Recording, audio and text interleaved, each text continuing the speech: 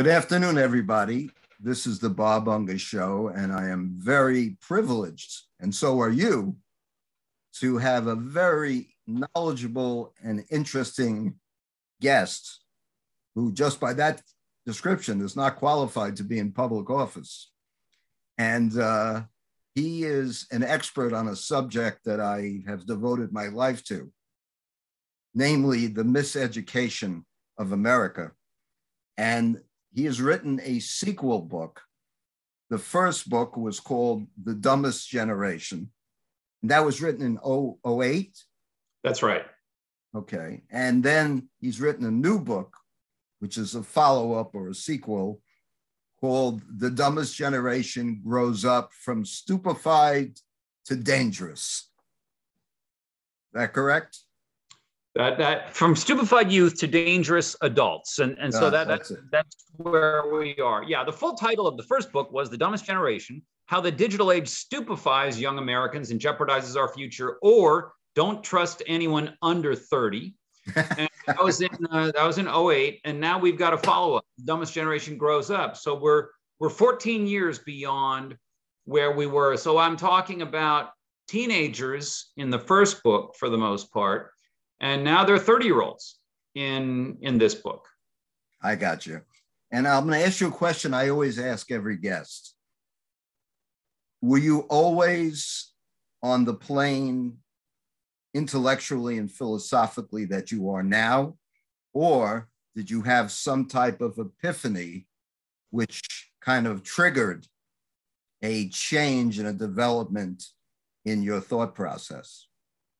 Well, I used to be an academic, liberal, leftist, sort of cookie cutter humanities professor who would, always vote Democrat, would never even consider voting for some of those knuckle dragger Republicans because they're just greedy or stupid.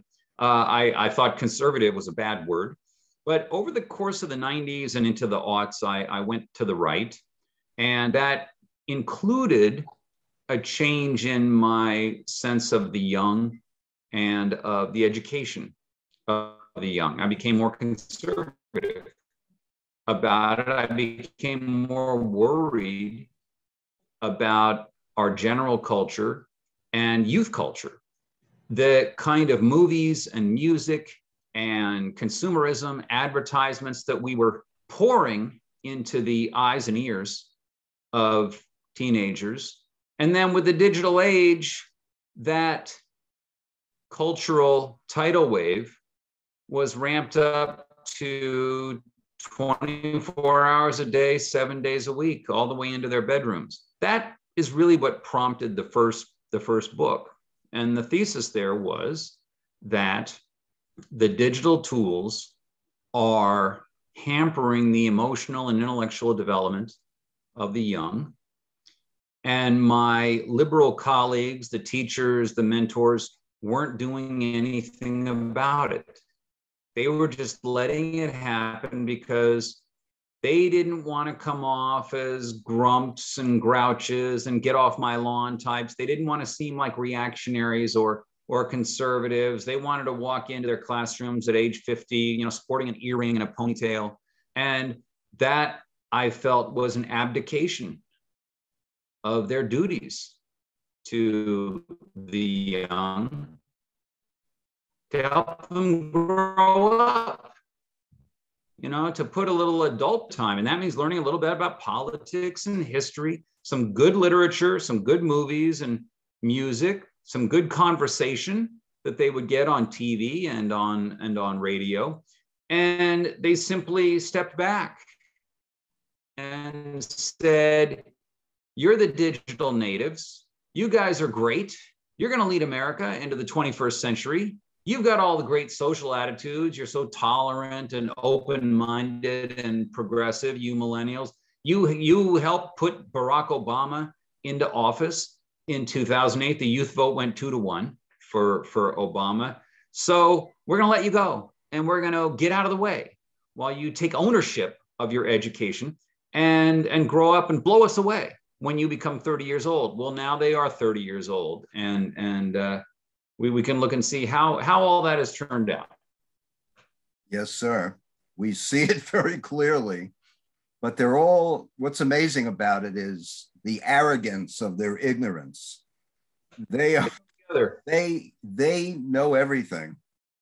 And when you ask them to back up anything they say with some type of evidentiary basis, they give you a bunch of nonsense and feelings and emotion.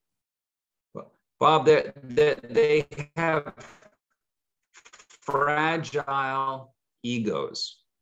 And the thing about fragility in the ego is that it sounds like a weakness, but it can also be a strength if you add aggression to that fragility. And that's where we get the cry bullying phenomenon, whereby your tears, your declaration of victim status is actually an aggressive action against someone else.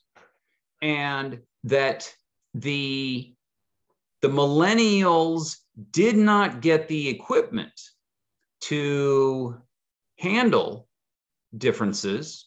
They didn't have the tools to admit we live in a pluralist society. When Donald Trump was elected in November 2016,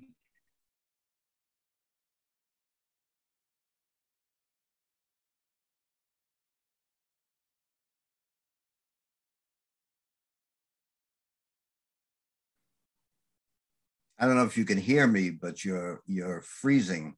The picture is freezing.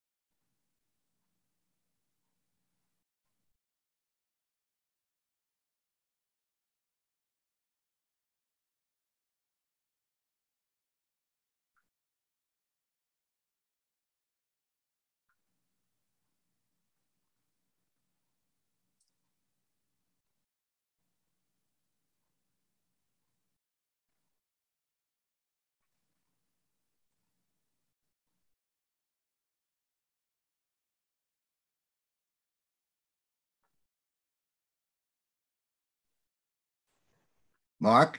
Bob, we've had a lot of internet outages here because of the snowstorm. I'm hoping that we can just splice together the pieces.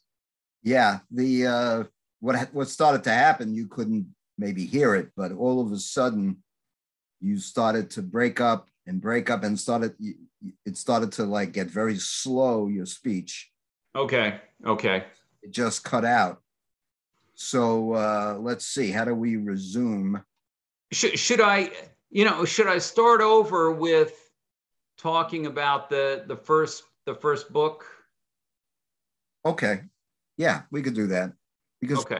there are ways to edit it Zoom has a. Okay, sorry about that. I'm not sure why my, yeah.